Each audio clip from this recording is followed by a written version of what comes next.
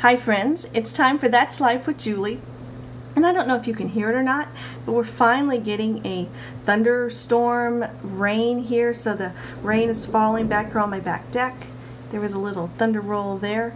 And it's very apt that this is the weather outside because it really reflects the mood and really the tone of my discussion with you today.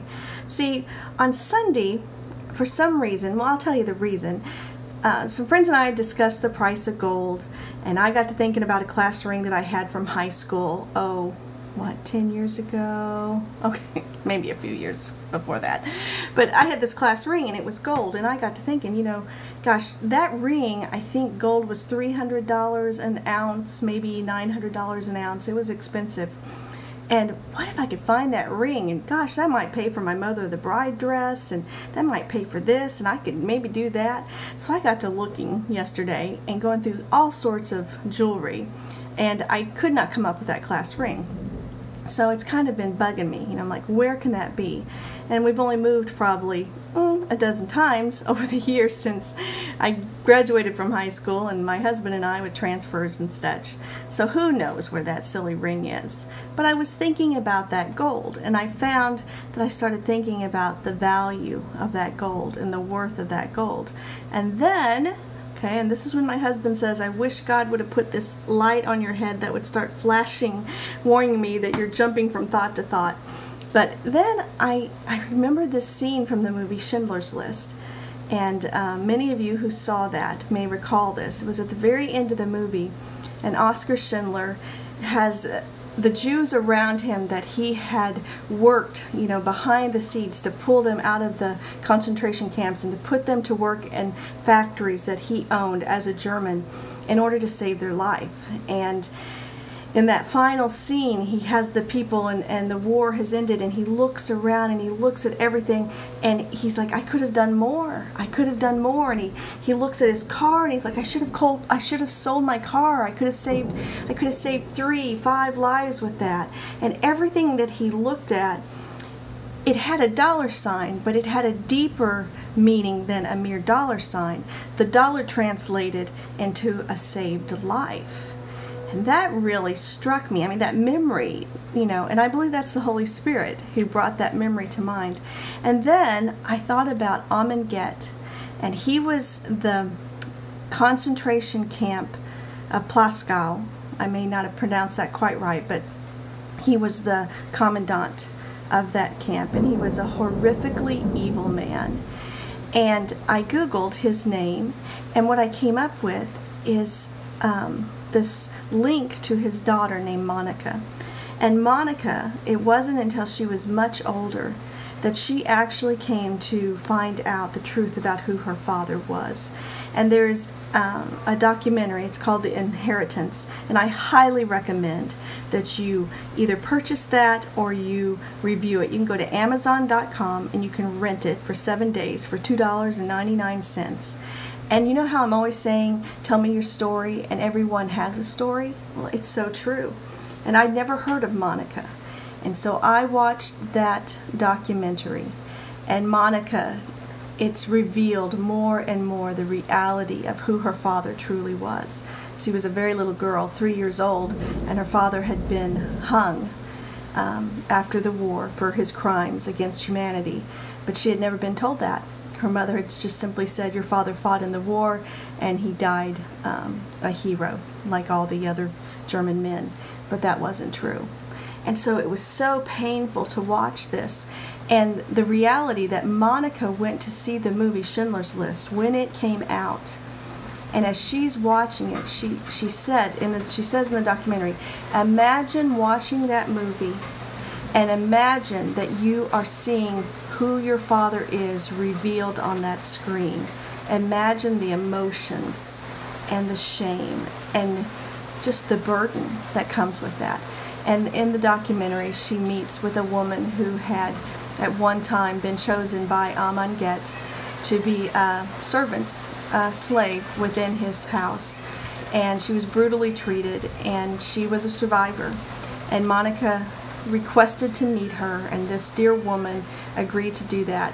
And it's this amazing story of survival this amazing story of coming to a place of being able to live with not only your past, but the past of your parent, and how you had no control of that. And it was just very powerful, and it was unsettling to watch, to be quite frank. And what I got to thinking about was, see, Oskar Schindler was a friend, per se, of Amon Get. He would come into the camp and he would have dinner with Amon, and this young woman who met eventually with the daughter of Amon would see Oskar, and he would privately say to her, he said to her on a couple of occasions, he whispered to her, "You're going to be okay. You're going to be all right." You know the story in the Old Testament, the story in the Bible of how the Jews were slaves and servants and how they were freed. One day you will be free.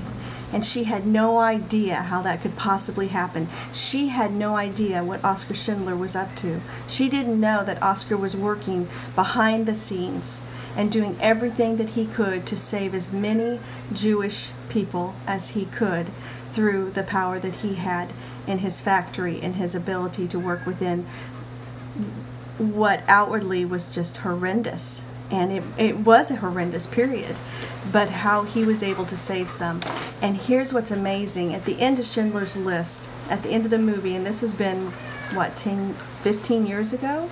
At the end of that, it said, at the creation of this film, at the end of this filming, there are 4,000 or fewer Jews in all of Poland.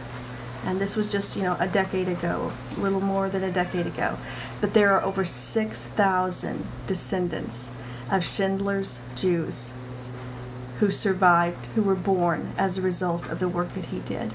And one of the strongest quotes in that movie that was spoken to him, and he was given a golden ring and by those Jewish workers, and engraved it said, "Whoever saves one saves the entire world." And that really is true. And I was just thinking about the power of gold, the ability to, the power of money, and how money can be used for evil and money can be used for good. I was thinking about the power that we have in our lives to change this world.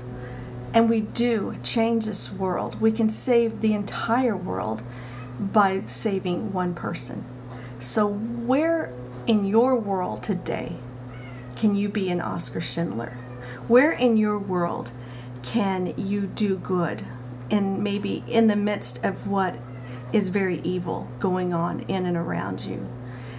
How can you save someone today? Perhaps you can make a phone call. Perhaps you can send an email. Perhaps you can walk across the street and speak to your neighbor. Maybe you can forgive someone. Perhaps you are the keeper of truth that would actually free someone from a grip of unknowns. And oftentimes, so many times in our lives, what we imagine is even far worse than what is true. So I encourage you, if you are the keeper of secrets and you are able to speak truth to someone that can allow them to move forward in their life, save that life today. Because you have no idea down through the generations how that's going to make an impact. So I know this is a little heavier than what I usually talk about, but that's life, right? Some days it just seems like it was all laughter, and some days it's weighty things, weighty matters like this. So I encourage you to look at the documentary, The Inheritance. You can Google that. Like I said, you can go to Amazon.com and you can download it as a 7-day rental. I encourage you to watch it. I encourage you to have your children watch it. I intend to have Patrick view it and to have Kristen view it. Very, very powerful.